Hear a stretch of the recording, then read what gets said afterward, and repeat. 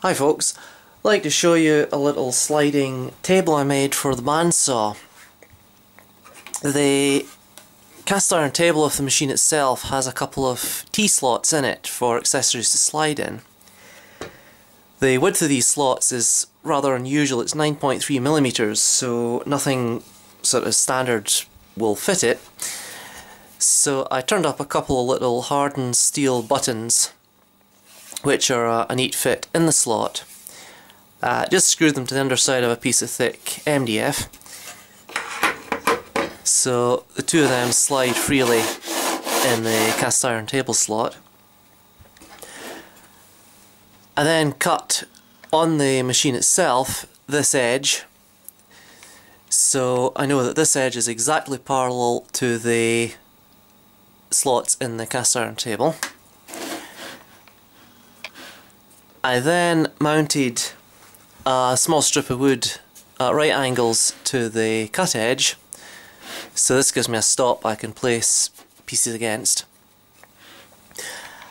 I've also got an adjustable toggle clamp which makes clamping and releasing wood very quick. And finally, for the job I'm doing just now, where I need to cut lots of pieces of wood to a specific length, I've added a stop here. So when I put, this is the board I'm cutting, I can put the board in and then slide it up until it hits the stop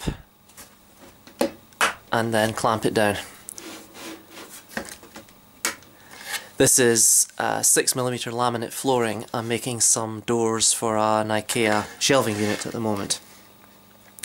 So let's have a quick look at it cutting a board.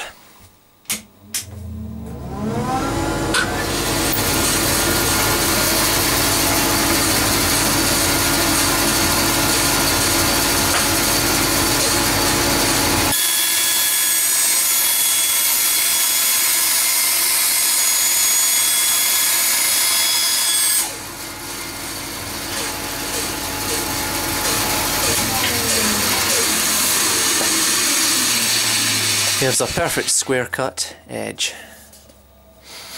This is a very useful addition to the bandsaw.